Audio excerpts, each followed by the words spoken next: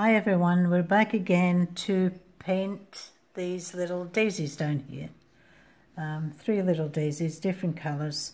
The colours we're going to use today are cranberry wine, white, and the ultramarine blue, the forest green, and the mustard seed, and that's Deco Art Paints.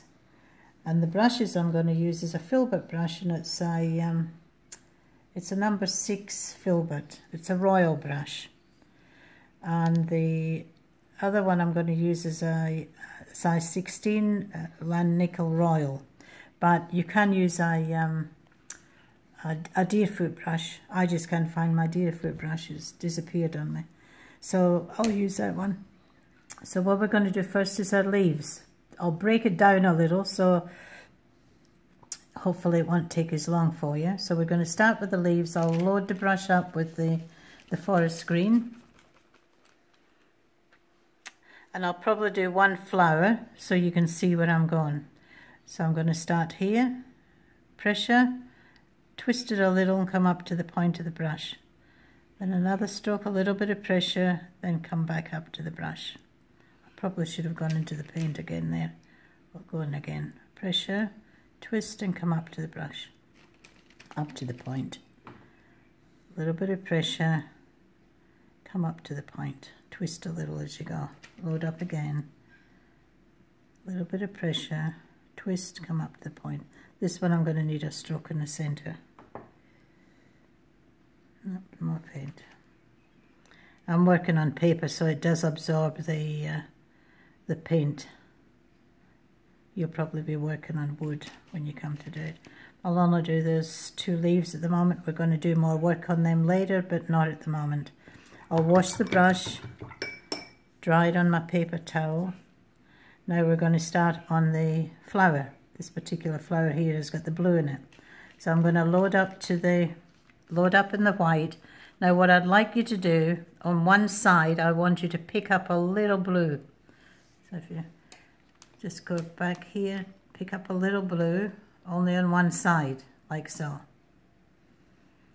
Now the blue is looking down on the paper. A little bit of pressure and then pull it in. Pick up a little bit more blue, only on one side. Put the brush down, a little bit of pressure and pull it in.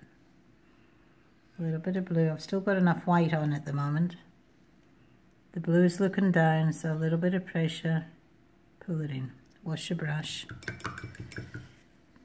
Just dry it off. Go back into the white again and touch it in the blue, only on one side. And the blue is looking down. A little bit of pressure, then come in. And pick up a little bit more white, then some blue. Blue is looking down. Little bit of pressure and then come in. A little bit more blue. Pressure, bring it in. Pressure, bring it in. Just a little.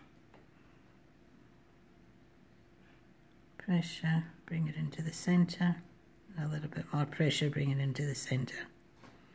So that's one flower we've completed. I'll just quickly do the center for you. So what we're going to use is either your deerfoot brush or the Lang nickel brush.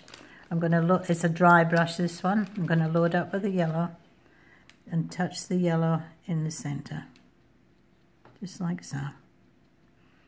Probably give it a couple of coats to give it a little bit more depth.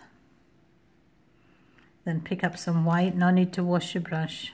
Pick up some white and lay some highlight down on the top part of the brush.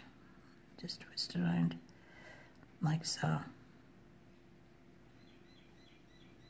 Wipe your brush, then go back into the burnt sienna we're using. I didn't mention that before. This is burnt sienna. Then we're going to put a little shadow on the bottom or the center. Wipe your brush, go back into the yellow again, and just gently blend the yellow and the burnt sienna together.